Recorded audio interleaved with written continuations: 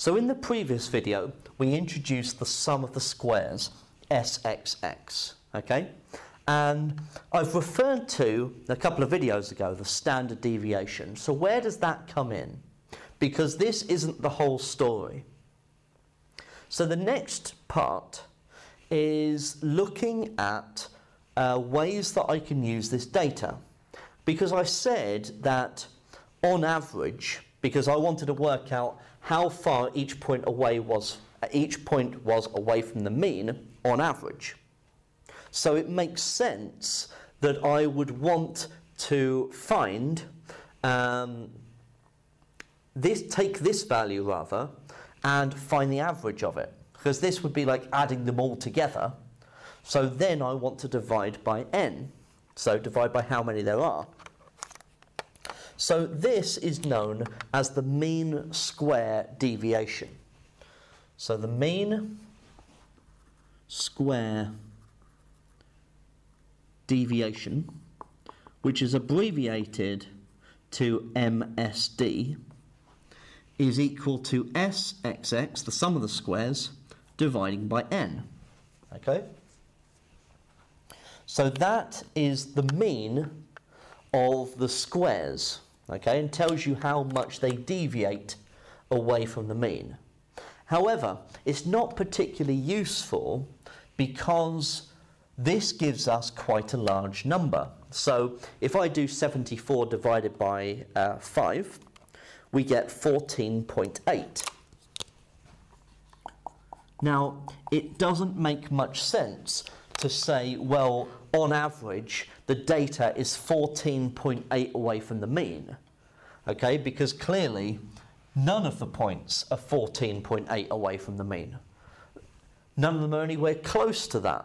So really, this doesn't tell us an awful lot. It's only because of this process here, where I squared each of the numbers, that made those numbers a lot larger.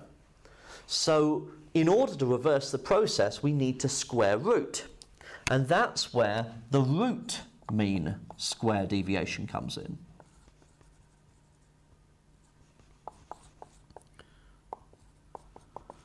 Otherwise referred to as the Rmsd. So this is the square root of the mean square deviation.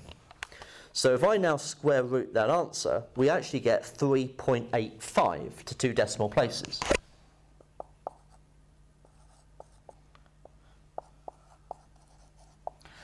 Now 3.85, that makes a little bit more sense. So on average, the data is 3.85 away from the mean. Okay? And that gives us a way of assessing or looking at the data and comparing different sets of data. So the root mean square deviation is what you want to use if you're just looking at a distinct set of numbers, okay? And so if I was just looking at 5 numbers like this, or if I was looking at the 2 examples in the first video in this section, so the 2 sets of data, this is what I would use. Now, neither of these are the standard deviation, still. So where does that fit in? Now this is where it gets a little bit tricky, conceptually, because when we're using this process, what we're usually doing is looking at a sample of a large set of data. Okay, so for example, I might be looking at I don't know, the weights of rabbits in the UK. Okay, now if I wanted to estimate the mean and a way of determining how spread out the data is, which we'll call the standard deviation, if I want to estimate that, then I can't measure the weight of every rabbit in the UK. Okay, so what I would do is I would pick a sample, and the mean weight that I get from that sample will be a relatively good estimator of the population weight.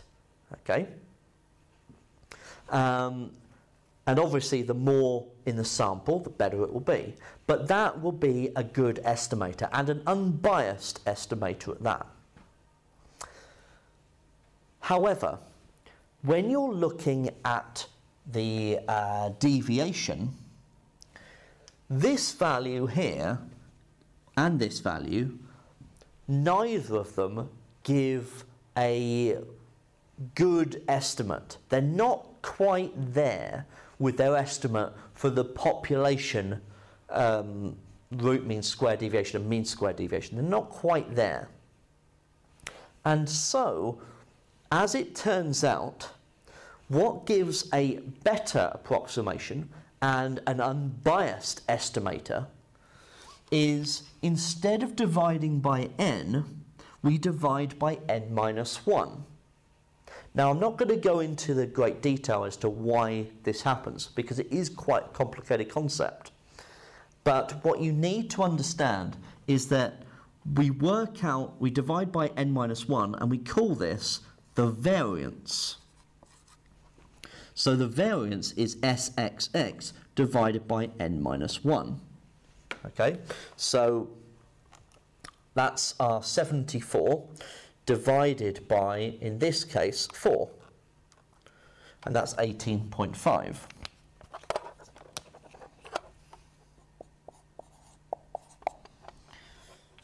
And the square root of this is the standard deviation.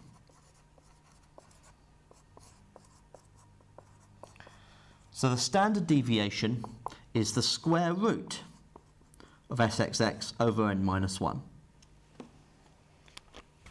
So square root that answer, and that gets me 4.30 to 2 decimal places.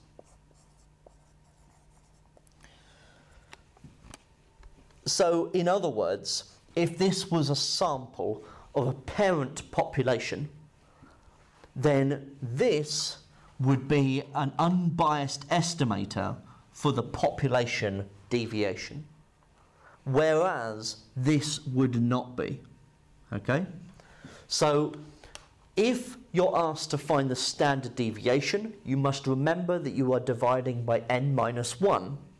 But if you're asked to find the root mean square deviation, which, to be honest, in the exam is rarer, but can still come up, you must divide by n.